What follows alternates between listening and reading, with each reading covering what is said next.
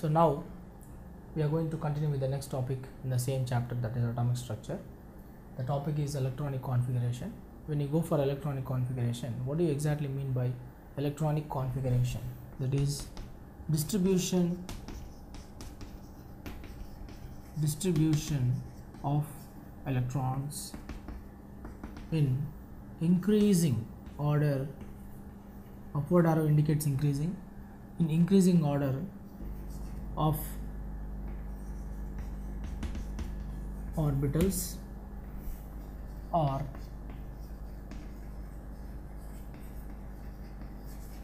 energy levels is simply called as electronic configuration. Electronic configuration is simply called as electronic configuration. If you take the nucleus of an atom, and if you take first shell, second shell, third shell, fourth shell, and so on, and in the first shell, say here this is the first energy level, second energy level, third energy level, fourth energy level, and so on. So in the first energy level, here the principal quantum number is 1, here the principal quantum number is 2, and principal quantum number is 3, and principal quantum number is 4. So here what is the orbital assigned for the first energy level means it is 1s. The orbital assigned for second energy level is 2s 2p, and third energy level with principal quantum number 3, 3s 3p 3d, and fourth shell, that is 4s 4p 4d, and 4f, and so on. So that means these are all various energy levels. All these are different energy levels: 1s orbital, 2s orbital, 2p orbital, 3s 3p 3d, 4s 4p 4d 4f. These are all different orbitals wherein which the electrons can accommodate. Actually here when you are going for the electronic configuration, what you have to notice is, what you need to notice here is, that is the accommodation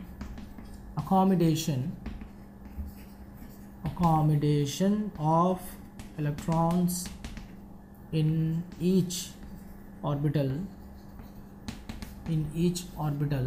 that is given by s orbital can accommodate 2 electrons, p orbital can accommodate 6 electrons, d orbital can accommodate 10 electrons, and f orbital can accommodate 14 electrons. This particular point you have to keep it in your mind.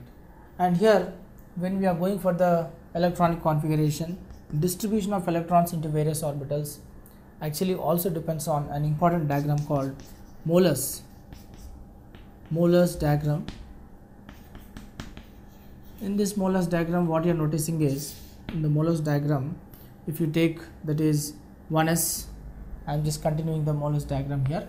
If you go for molars diagram, 1s 2s 2p 3s 3p 4s 3d 4p 5s 4d 5p 6s 4f 5d 6p 7s 5f 6d 7p, and so on.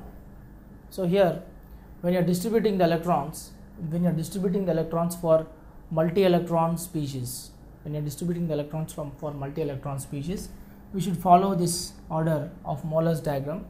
In this molars diagram, first you are going to fill the electrons in 1s orbital, then you will come from 1s, you will come to 2s, from 2s you will go to 3s 3p to 4s to 3d to 4p, again 4p to 5s to 4d, after 4d 5p, after 5p it is 6s, again 4f 5d 6p, then again 7s 4f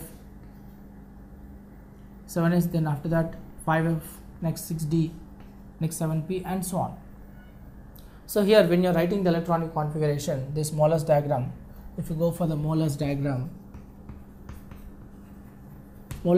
is very much helpful in understanding the electronic configuration for various elements, but whenever you are trying to write the electronic configuration for multi-electron species, you should follow some set of rules. Like the first set of rule here is whenever you are writing the electronic configuration, we should follow NLX method. What is exactly NLX method?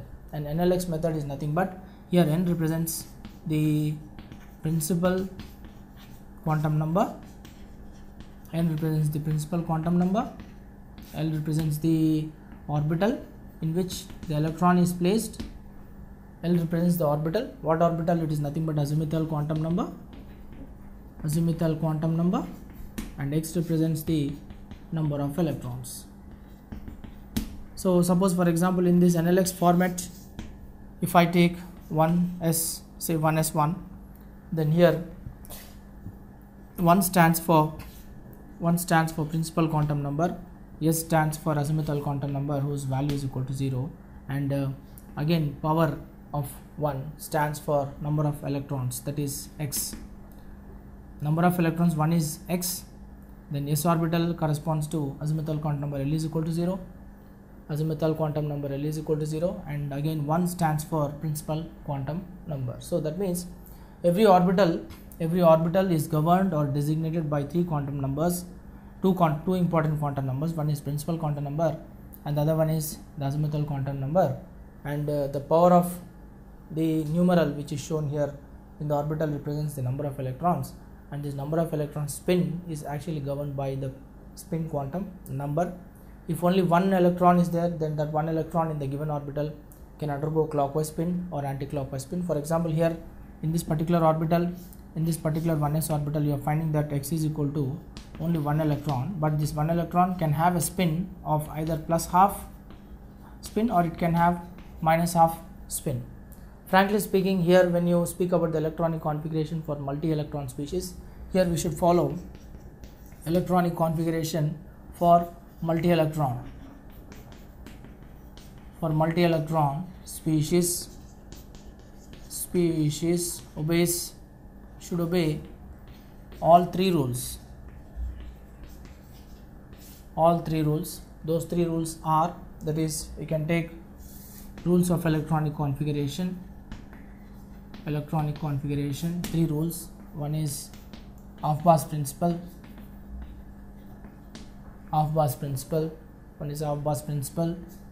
Second one is Hund's rule of maximum multiplicity, and Pauli's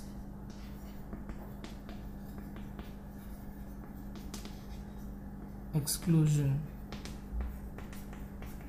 principle. These are the 3 important rules which we are supposed to follow the writing of electronic configuration. And when you speak about the Aufbau's principle, this Aufbau's principle speaks about n plus L rule. When the electrons are being distributed, into various orbitals, the Aufbau's principle must follow n plus L rule. What does the Aufbau's principle say? When the given number of electrons are distributed into various orbitals or various energy levels of orbitals, the electron should first enter into the lowest energy orbitals, then the electrons must enter into the higher energy orbitals, or before filling up of the electrons into the higher energy orbitals, the electron should be first filled up into the lower energy orbitals, which is obeying the rule of n plus L, where n is the principal quantum number and L is the azimuthal quantum number. This is the meaning which is given by Aufbau's principle.